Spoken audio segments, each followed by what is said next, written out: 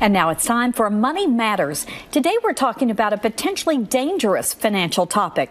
A recent study estimates about 40% of Americans admit hiding spending or debt from their spouses or partners. And another study found that millennials are more likely to hide money than other generations. Today, Matt Dicken, CEO and founder of Strategic Wealth Designers, he's here to shed some light on this topic. Matt, is financial infidelity, I guess you would call it, really that common? Well, it depends on how you define it, I guess. You know, it's not uncommon for couples to keep certain financial matters separate, especially when you see it maybe in a second or a third marriage for individuals. If they have children from previous marriages, things like that, maybe they keep checking accounts or retirement accounts kind of earmarked or separated. But what we're talking about today is really this issue of hiding it. Whereas if you take a look at divorce in this country today, the number one reason for divorce are arguments over money.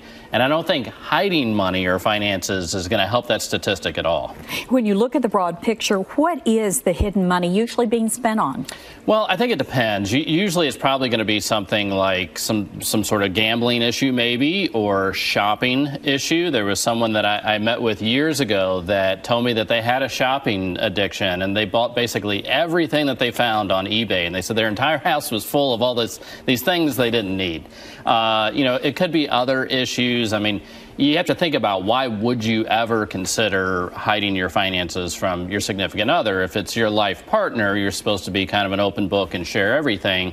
If you're hiding certain things, especially when it comes to money and finances, it's usually not for a good reason. Now, I know everybody sometimes occasionally may fib a little bit on how much they spent on golf, or, you know, how much they lost on the Kentucky Derby or something like that.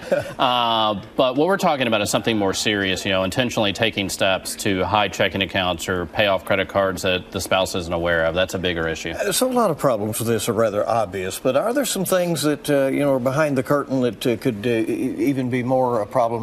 Well, it's usually not necessarily just the act, but it's the cover-up that kind of starts to get you into trouble. So let's say you do end up going through a divorce. You know, the courts are not going to look very kindly on the fact that you've been hiding some sort of a debt issue or accumulating assets without your spouse knowing it. And then also, let's say there's a premature death, especially when there are maybe children from previous marriages.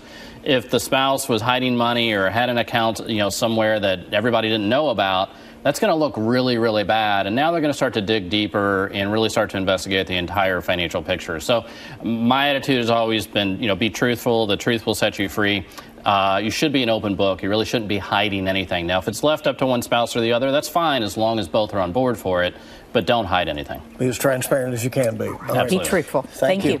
All right, good ideas, and learn more ways to make your money matter on WKYT.com. And if you have something you want us to discuss, send an email to news@WKYT.com. We'll talk about it here.